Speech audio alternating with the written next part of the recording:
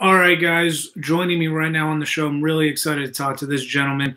Not only is he a fellow podcaster, but he got his start in Southern California, which you know we are definitely fans of on this brand.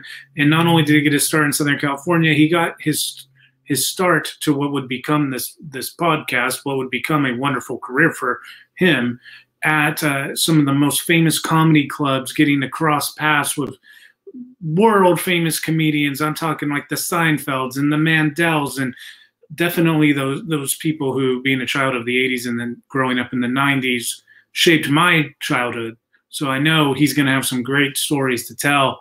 Welcome, Mr. Bruce Starr, host of the 80s Golden Age of Comedy podcast. And you can see right there, 80sgoldenageofcomedy.com. Bruce, man, welcome. Thank you for coming on board and coming on to the show to talk to us today. Jimmy, thank you for showing an interest in what I've done in the world. And it turns out sort of being at the right place at the right time, dumb luck might have a lot to do with it, but it was one of those things in life when you look back and you say, wow, I can't believe that I ended up there. And it's really quite a story. Well, hearing, meeting you through our mutual buddy, Steve, but hearing where you broke into, when I first started podcasting, one of the first podcasts that I got into as a fan that made me want to do podcasting, it was Joe Rogan's podcast, which is now, multi-million-dollar deal on Spotify. And he's, about as famous as it can get, especially podcasting. But I've seen Joe do comedy multiple times. I knew him as a comedian before the Fear Factor thing, before the UFC thing and everything. But if you listen to his show, he talks about Comedy Store and Ice House and a lot of the clubs that you have had a relationship. And he talks a lot about what it was like, years ago when, I guess it wasn't so, people weren't so cry foul about content and everything, and just how much fun that environment was. So I want to hear from you, man, your journey that led you into those clubs as well. What was it? How did you find yourself there? Well, it's funny. I just got off the phone with a couple of people from Boston, and they have that great Boston accent. I mean, it was so cool to talk to them because I went to Northeastern University in Boston, and I was there in 71 all the way to 81. I went to Northeastern. It's a 5-year cooperative educational school, which is really cool because you get to spend another year in college, and nobody frowns at you and nobody curses at you and nobody tells you to grow up. So we got another year in college, and I loved Boston so much I stayed another 5 years. So it was fantastic. But at the end of that 10 years, I had started the jewelry business, and I didn't really know what to do or where to go or anything. And a couple of guys came to Boston from LA because there was a writer's strike in 1980. And when there's a writer's strike, everything stops. Nobody's working, at least in the old days. Right. So those guys came back to Boston, and I didn't know them, but they were friends with guys I partied with. So all of us all got together, went out every night in Boston. Boston's such a fun town. There's ladies everywhere. And every September, just imagine a place where every September, where there's 124 colleges and universities, every September, a whole new crew of, I'll say, ladies. Yeah. Looking for experiences. And anyway, I picked a great school to go to. So at the end of that stay of 10 years, they said, "What are you doing, man?" I told them, "Well, I'm kind of retired of my jewelry business. I used to travel all around the country doing trade shows. So I was actually in show business from 75 to 70 to 80. And then they said, "Why don't you come out to LA? We'll hook you up. We'll get you going. We'll do whatever we can for you." And that was all I needed to hear. Oh, my God. Because a few months before that, I'm sitting in my living room in Boston, and I see this personal manager named Jay Bernstein. And he's getting out of a car with Farrah Fawcett and getting onto a red carpet. And I'm going, oh, my God, what a life. Yeah. If I could have just a little piece of that, I want to go for that. So when those guys said, come on out to LA, I said, yeah. And I sold everything, packed up everything, and I drove out to LA. And the first night I was there, my sister lives there. The first night I was there, my buddy who went to Northeastern with me, Mitch, he picked me up and he said, you want to be in show business? I'm taking you to show business. He took me over to the Improv. He pushed me out of the car. He said, you look for these comedians, and this is where you're going to live from now on. Wow. I looked around, and there was, you know, Jerry Seinfeld was walking in and out, and a lot of guys that weren't famous yet, but they were fairly well-known comics. And I started hanging around with these comedians, and they introduced me to everybody. Before you knew it, I knew a lot of the guys. And then one of the guys named Barry Martyr, who wrote for all the comedians, said, hey, you're living with your sister. Why don't we get a place and we'll help each other in the business? I said, wow, okay, great idea. We found a place walking distance to the Improv. We never walked it once, but it was walking distance to the, nobody walks in LA, okay? It just doesn't happen. I remember looking down at my legs after living there for like 5 years, and I said, where did these chicken legs come from? There's like no muscle left. You don't walk anywhere. Anyway, I'm getting a little sidetracked. But he and I became roommates, and he wrote for everybody. And then one night I walked into the Improv, probably late 81. And I was expecting a sleepy place like it usually is. The comedians, they go in and out. People go in and out. And then there was this production going on. And I said, wow, what is this? And they said, well, Evening at the Improv is in production. And that's when they started shooting shows with the most incredible guest hosts like Phyllis Diller and Jackie Mason and Vincent Price and Sergeant Bilko. I can't remember his name, but incredible people like that were hosting the show and introducing the comedians. Well, I thought my mind was going to burst just from being able to meet these people and talk to them and be a part of this. If you look in some of the earlier shows, I was sitting in the audience, you know, laughing along with everybody. I wanted to get in any way that I could. And at first it was being in the audience. But anyway, as the shows started airing, comedy clubs started jumping up all over the country and went on to syndicated television, and boom, everybody opened up a comedy club. And the comedians were kind of stuck a little bit because the big time agents didn't want to make the calls from it. It wasn't worth it. It was too small of money. And they didn't want to call. My roommate said, why don't you call for them? They know you, they like you, they trust you. I said, I don't want to be an agent. That's what agent does. I don't want to be an agent. I said, everybody hates their agent. I don't want to do something that who everybody hates. So he said, just do it. You'll put money in your pocket. You'll put money in their pocket. I said, okay. And I started talking to the guys, and all of them said, yeah, sure, why not? I wasn't stepping on anybody's toes. I wasn't stepping on their manager's toes. I wasn't stepping on their agents that got them sitcoms or movies. I was just me, the personal appearance agent who was getting them placed in comedy clubs around the country.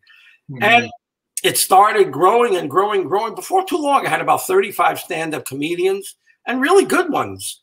Howie Mendel said he would be, before Howie was Howie, but he was still brilliant. A real hit for me was Murray Langston, the unknown comic. He had already been on 150 gong shows, and everybody knew Murray from being the unknown comic. He was a client. Pual Riser, Bobby Slayton, Paula Poundstone, Larry Miller. I can go on and on about all the guys that I was not lucky enough, but I was at the right place at the right time. They needed me. I needed them. And I started a little business for myself. The thing that when you came on board to this, like, I know in like fandoms and stuff, it gets talked about with like Saturday Night Live a lot, where like the class of talent. So like going back to like the Bill Murray, Belushi, like that group. 70s. Yeah. And then, you know, you had a little bit of a wait, but then along came Sadler, Spade, Farley, like that group. And nowadays you get like your principal cast, and you may have like one or two names that are like really the gems or the diamonds in the rough of that class, but it's not like that collective thing. So when you're talking about traveling across country and breaking into this scene when you did, this really is like the Renaissance class of stand-up comedy. Absolutely. And that's why I call it the golden age of comedy. I call it that for two reasons. One, the evening at the Improvs, the Showtime specials, the HBO specials just skyrocketed all the comedians. Right. And it didn't happen overnight, because all these guys that were able to get on these shows, they were working in the late 70s, working their butts off and struggling at the Improv in New York City and at the Comedy Store on Sunset. They were struggling. It was hard for them, but they got themselves together just when the Improv hit, and there were 4 or 5, 6 comedians on each show, and they were getting TV time and they were getting recognized, and they started getting more and more confidence. The second reason, and this is after I wouldn't have been able to tell you this before I started I've already done 40 shows. I've already had 40 video podcasts with comedians and producers and just everybody that had anything to do with the golden age of comedy. But the second reason, what made that time so special, and this is what they taught me, show after show after show, was the camaraderie that they had with each other. The support, the goodness, the kindness, the generosity. I'll give you, for instance, someone told me about, oh yeah, I just came out from New York and I really wanted to work the comedy club. I wanted to work up on Sunset. And I was walking around a comedy club and I saw Jay Leno. And Jay Leno recognized me from New York and said, hey man, what are you doing out here? Well, I just got out here and I'd really like to get a spot on the Comedy Store. He said, come on, come with me. He walked them in, introduced them to Mitzi Shore, who owned the comedy club, and said, Mitzi, this guy is gold, fantastic comedy from New York. And she said, okay, on your word, Jay, on your word, David Letterman, on your word, J.J. Walker, I'll put him on. Now, that means that there's going to be one less spot on that card for him or somebody else. Right. But that's the way it was. They supported each other. They liked each other. They traveled together. And it was a very golden age in comedy, not just because of the rising stars, but it was gold the way all the comedians treated each other. Was it kind of like a snowball effect? You mentioned Seinfeld, and then you mentioned Pual Riser, and both of them, came into television success right around the same time with Jerry Seinfeld, and then Mad About You with Paul and Helen Hunt, like that.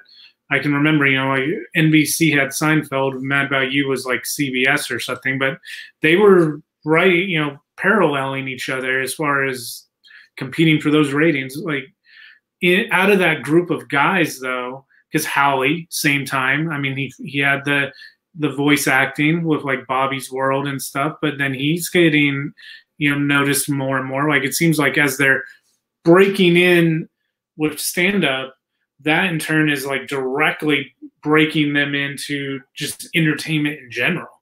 Well, let me tell you how that happened, because people outside the industry wouldn't know this, but every time they went up on stage, you didn't know who was in the audience. It could have been 20 drunks. It could have been 30 people from Omaha, but many times there was a casting director from an up-and-coming sitcom. There was a producer. There was somebody who needed a day part, and they wanted a comedy guy. So they went to the Improv that night, or they went to the Comedy Store. And sometimes I'd look around, and there'd be a few of them, because they knew that the Improv and the Comedy Store were gold for finding new up-and-coming talent. And sometimes they'd have industry night where they would literally invite agents and managers and producers. and they would put 8 or 10 guys up there. And these producers, casting directors, agents, managers, they saw an eyeful of some spectacular talent that weren't quite known yet. So when you see Tim Allen, they found him on stage. When you see Roseanne, they found her on stage. You name it. Freddie Prinze, Paul Rodriguez, you name the show, they found them on the stages of the Comedy Store or the Improv. A lot of people don't know that. With you getting to have a relationship with these guys, and you talked about how they were traveling around together, supporting each other, did you get to do any like traveling back then with any of them? One of my best stories ever was Murray, the unknown comic. He is the funniest guy alive. Okay? He's just crazy. You should see the show that we did together on the 80s golden age of comedy. Everybody should watch the Murray Langston show on the 80s golden age of comedy. This guy is like 72 or 73 or something like that, and he's still carrying on like a crazed teenager. So my roommate, who I told you about, wrote for everybody, wrote for Murray, and one day Murray asked Barry to be his opening act in Dallas. And he's, Bruce, you come on too. So he took me and Barry was his opening act. And the three of us went to Dallas for Friday, Saturday, Sunday. Well, from the time he got on the plane and what he was doing to the stewardesses, to the time we got to the hotel, to the time we went to the restaurants, and he was terrorizing and torturing the waitresses, and everybody was hysterical. It was the funniest.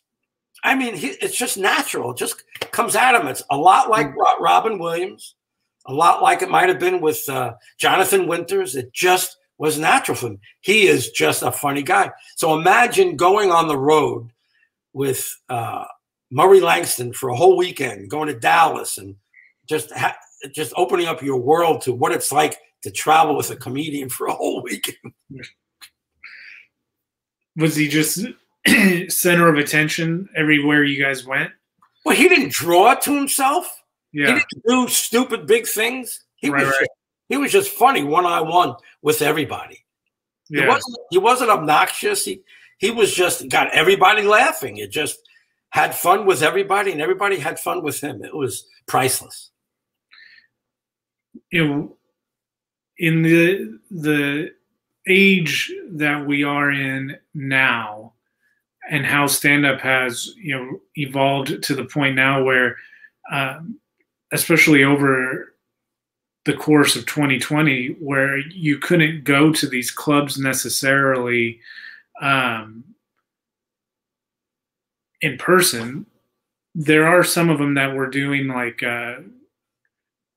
almost like an open mic night thing that I thought was pretty cool, where they would host, you know, a thread, and then if you were, you know, an inspiring comedian that was trying to get their material out there, they were essentially like, okay, from 8 to 8:07, it's you. You're going to pop up on the screen. You're going to be live to however many people are watching, and then you're going to get like a 2-minute notice, and then it's going to, you know, take you off when your time is up, type of a thing.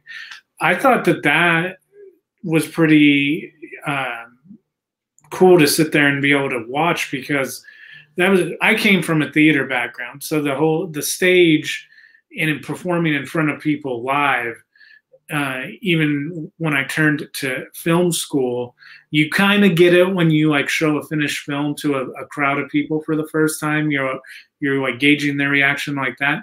But man, there's nothing like going to a comedy club or a live theater performance and just kind of feeling that energy in the room if you can get them. And absolutely. One of the guys described it. One of the comedians, Steve Middleman, who won the '81 New York Laugh Off, and he was a newer comedian, and he beat a guy named Eddie Murphy. And he beat Carol Leifer, and he beats Rick Overton. And here was this newer guy.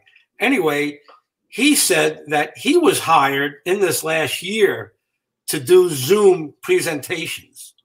And imagine doing stand-up like this. No one's laughing. Can't hear anybody. And maybe after a while, he would see LOL in the log. Yeah, right. Or ha ha.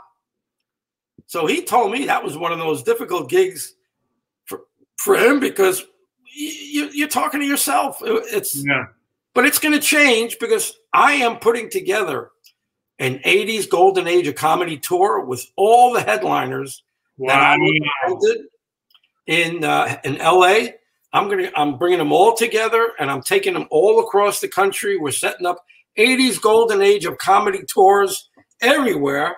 And I talked to all the guys here, the podcasters. If you know comedy clubs and you think they have the kind of audience that can handle three headliners that have all appeared in Vegas and Atlantic City, top notch guys. That's the kind of shows that I'll be putting together over the next few years. That is awesome. That is something that we have been missing, I think, as stand-up fans since Foxworthy and Cedric the Entertainer put together both the Blue Collar and Kings of Comedy. Those troops. And what made the Kings of Comedy so good is that everybody was a headliner. Yeah. And that's what I'm putting together. There's no drunk opening acts who screws things up, and there's no middle acts that may be good, may be bad. By the time the headliner's ready to come on, they're bored, they're sick, they're tired. It's going to be three headliners at my 80s golden age of comedy shows. And by the way, if people want to be put on the mailing list for any event that I do, and you want to be given some information about it, you can go to my 80s golden age of comedy and just drop me a line. Just tell me who you are and leave me your email, and I'll put you on a mailing list so you'll know when the best shows ever come around to your area. You'll know about it. That's really, really cool, man. That is something too that we're definitely like ready to get out and do stuff again. Like I just filmed a film that's part of a bigger film, but the film that we just filmed right now is a little 12-minute short, but I used a lot of the actors. So I'm in Northern California. My cast was presumably mostly actors who acted in the Bay Area, like theater actors their theaters are closed right now. And I was thanking them for coming out and everything and doing an audition. They were all, pretty much like, dude, thank you for giving us something to do. Like, everybody has got to be hungry to, especially in the entertainment. Like, again, it goes back to that live performance thing. Like, if you have it in you to perform in front of people and then you're not allowed to do it for a year and a half, I can only imagine, like, those guys are going to be killing people on that audience. Like, people are going to be dying of laughter. Well, in those interviews, I heard, I'm just sitting home. I have nothing to do. I have no place to go. I can't do anything. And I kept hearing that over and over again. And I finally said, wait a second. I know this thing is going to break down very, very soon, probably a lot sooner than people think. And things are going to open up. And they all want to go out. And I'm going to be there again for them 30, 35, 40 years later to get them out on the road. And I'll tell you, a couple of months ago, I went out to see my friend Bruce Smirnoff, who's one of the funniest guys. He's not a household word, but he's one of the funniest guys. And they were performing in like a little party room above an Italian restaurant in Boca Raton, Florida. And it's kind of, you don't expect much. And it's an Italian restaurant. And it was Bruce Smirnoff. It was Don Gavin, who is the godfather of Boston comedy. Is Richie Minervini, who's like the, what do they call him? The King of Long Island comedy. And Jimmy Schubert, who just moved from California to Florida. they had these 4 guys, and I was sitting in the room with them, talking and chatting. I didn't really know too many of them, just Bruce Smirnoff. And I went out and went into the room to watch the show with everybody else. They killed. After not working for a whole year, people couldn't catch their breath. People couldn't wait to laugh. They were so ready to be entertained. And these people who were not these are not like known headliners. They were spectacular, so funny. And I hope to be able to take these guys that put on that show and take them out on the road. Right on. The more the better, man. Like the more shows, I mean, even it gets to a point where, hell, who knows? Maybe there's like 2 80s tours going simultaneously. No doubt about it, because I've got 40 comics. Well, there you go. There could be 3 or 4 or 5 of them. There's no need for, oh, they're only in Tulsa. No. They're going to be in other places. Yeah, that's awesome.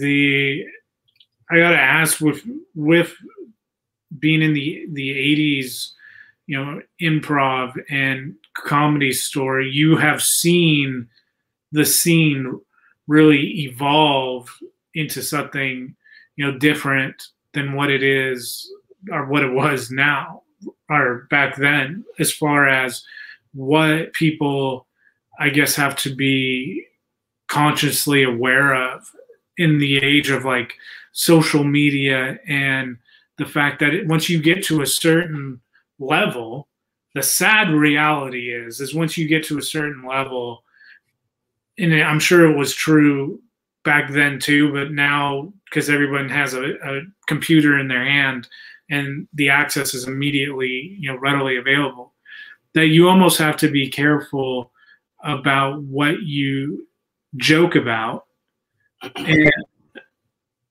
versus, you know, the amount of stuff that you could get away with. And obviously, if someone is abundantly an asshole, they're abundantly an asshole no matter what kind of jokes, whatever they're telling. But for you, to someone who is trying to break into the scene now, to those young comics that are going to the improv and the comedy store in 2021 versus the 80s, what advice would you give them to almost, I guess if you were going to say the reemergence of what the 80s was? What do you think, like, that the scene that it is today needs to, like, almost brew that new class of the guys that you now call friends? So I got to tell you, I am less of an expert on today's scene than you are. I got you. Okay. Because when I left the comedy scene out of Hollywood, I went New York or Florida. Mm-hmm. There was no way that I could go and see local comedy with beginners. I couldn't wait to leave. Mm. But I will say this. Anyone that watches my 80s golden age of comedy videos, and now I'm up to 40 of them. So in my website, there's no apostrophe after 80s. It's just 80s goldenageofcomedy.com. Gotcha. If any comedian who wants to learn the right way to come up, just watch my videos, because it seemed like almost every one of the comedians wanted to help whoever was coming up now. They said things. This is what they should do. This is what they shouldn't do. And they were really, in every one of my shows, they were saying something to help the comedians. Now, they also said that a lot of the current comedians, other than a few of the super, super duper headliners, they lacked structure. And they were just going for the joke. And these guys that were working at it for 10 years, they would tell you there was a lot of structure. When you look at Jerry Seinfeld, it's a very structured appearance, presentation. Mm-hmm. A lot of these guys, they worked very, very hard to get that act down. It's very few of them are off the cuff. So the other thing I would tell them to do is get in front of people as much as you can. You talked about those amateur open mic nights. Get up and on in front of a group. Get up in front of the mic as often as you can, because that's really the only way that you're going to learn what works, what doesn't work. Take that tape recorder, that voice recorder, record everything that you do, and just work real hard. And unless you're like 100% determined to become a comedian, find something else to do, because it's way too hard to do what it takes to be a stand-up comedian. The business and when itself, there's always the statistic they throw at you. At least our little group kind of called the real world teachers in film school, because you have those teachers that are like, as soon as you're out of film school, like, hey, so and so went here, and so went here, and so went here, and we know that you are going to be the next and so once you graduate from here.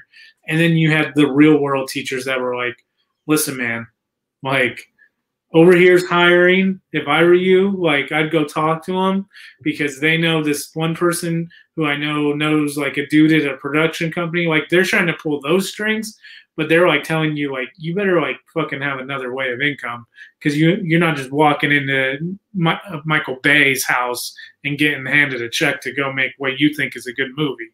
And those are always the teachers that I thought were like more helpful, in a sense of like, hey, this is what life is really like in any entertainment business. But stand-up comedy, I'm like, in my mind, I'm thinking of like, here's the entertainment industry in a pie, like film production. You can like cut like almost half of it just within the jobs within there. But then I'm like, stand-up comedy, to break into that is such a small piece of the pie, as far as like you're saying, they're like 2-3 headliners that are like nationally exposed. You could say right now, like, yeah, that's incredibly hard. But man, like, I would say that don't give up, keep going. If you're funny, like, the world wants to hear your jokes. You know, if you want to know the difference, without me telling you difference in comedy, the difference in the worlds made it possible for the comedians to do comedy back then. Rent, it might have been $400, and they might have shared it with 3 people. Yeah. Gas was 69 cents a gallon. A gallon of milk was 79 cents. Yeah. So, and then you could arrange to eat someplace. Yeah. Or you could get a waiter job. Or I don't see that happening. Now. Not when rent is $2,500, $3,500 a month. Right. A totally different environment. Yeah. You mentioned how like Jerry Seinfeld had that structure down, and you get it. You never even have to like go have had seen him live, because he gives you a taste of that structure that he uses in his act in the show's intro and outro each week. And you see him with structure. That's a great way to describe it. Set up his joke, deliver that punchline, and then the after, like, and that's the story. And so I'm curious, like, out of the guys that had that, like, that character, that structure to them on stage, what percentage would you say that's all complete BS and he completely did that solely for his stand-up act, versus no, that's like actually like how his friend, and he just delivers his like one-on-one jokes the exact same way, and that's just who he is? Well, let's think of Seinfeld, the show. If you thought that they just dreamt up all those things that happened, no. Yeah. You can't. You can't. Yeah. It happened. Going out to Fire Island, that happened. You know, going the distance with who could keep their hands off themselves the longest. I mean, that had to have happened. Let me tell you how they do it. In the old days, they would have a pad. Mm-hmm. They would have a pen or pencil, and they would just write down everything that they saw that even had a chance of being funny. And they wrote it down, and then through the structure of knowing the flow of how a joke works, They get from, here's what happened. This seems, if it came out funny like this, and then it was their job to get it from how it happened to funny. Those 3 or 4 seconds where they set up the joke, that's how you structure comedy. The other day I had on Gabe Abelson, and Gabe was up for 5 Emmy Awards for late night comedy writing on the Letterman Show, on Jay Leno. And he went, if you see that show, he will explain the structure of what it took to write comedy jokes for Jay, for David. There's an absolute structure that's involved. And it's like in 4 parts. It can't be 6. It can't be 2. It's 4 parts. So the thing is, you have to understand comedy. Any of the younger kids that think they could just get up there because they're funny in high school, maybe they will be funny, but will they last, or will they have the kind of material that they could do for a half hour, 40 minutes? Right. Maybe not. Maybe not. Getting to hear you talk about your show and some of the people that you've had on as guests on your show, how has that been for you as far as you were living the business, or you still are living the business as you get ready to tour again? But then I know for me, like in doing this for like you, it's me interviewing you for my show here. It's always been really fun for me to do that, because it's like you're getting to, it's like getting reminded like what the goal is. Like I graduated film school trying to like break into that industry. Like that is where I'm at currently. Like I've made independent films. Like now I'm taking my resume and I am taking, my knowledge, and I'm like trying to find a job. So I know that feeling of like you're trying to break in. But then I get to interview like you, or I've interviewed, I actually just recently interviewed Vincent Price's daughter. And I'm like listening to these stories about people that I was a fan long before I was a student, and definitely long before a filmmaker. And it's like, you're getting to talk to the people that you are fans of, and they have like these stories, and it's like circle of life almost. Like it reminds you, no, I am like driven to go do this type of a thing. So for you, having had the career that you have and knowing the people that you have had, what has it been like for you putting your show together and then getting to like sit down and interview them and ask them questions and stuff about their careers? I'll tell you where the gold is, and it's blowing my mind just as I'm going to tell you this story. When I was their agent, they weren't about to share any weaknesses. They weren't about to share any vulnerabilities. All they could share was funny jokes and get me here and get me booked here and get me booked there, and enjoying each other with high levels of professionalism. But as I'm interviewing them, I'm asking them about their childhood. I'm asking them about what it was like to grow up in their family. Did their family help them or hinder them? And what was it like those years of the struggle when you first decided you wanted to be a stand-up, and then the struggle of waiting on line? I didn't know any of those things before. And now I know all of their not so famous moments, right? Not so moments of bravado and I'm a star. I'm getting to know their stories at very basic levels, and it's been amazing getting to know them, all of them, on that level. That's really cool that you get to, it's almost like you get to a next level of friendships. Like you've had the business, now it's like you're getting to actually like know the real inside side of their things, not just the business side of things. And that's why when I approaching them and saying, you know what, you guys want to work? I'm putting clubs together. I'm putting theaters together. So after we've had these intimate shows together, they're like, yeah, you're exactly who I'd like to work with. And it's gold all over again to be able to reestablish these relationships with these greats and on a professional level again.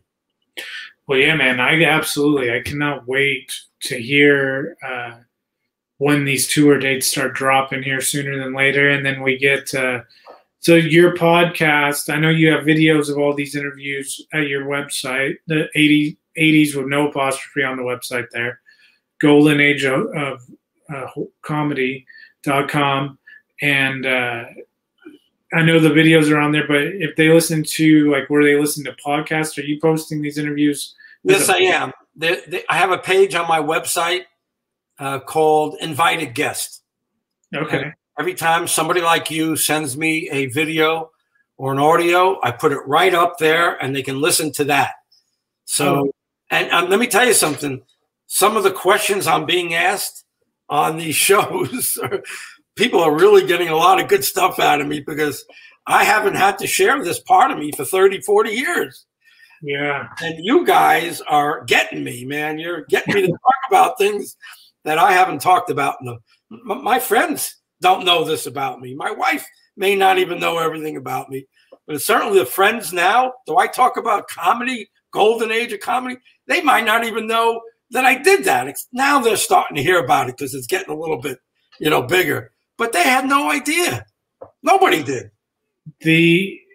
And that's pretty wild to have like known the people that you do and having the stories that you undoubtedly have, to not want to shout them from the rooftops. That's like, I can remember the first time we got hired to do a live like Comic-Con panel production, and we're going up on stage with some of the people that were ghosts, like Stay Puft the Marshmallow Man and stuff from the Ghostbusters movies.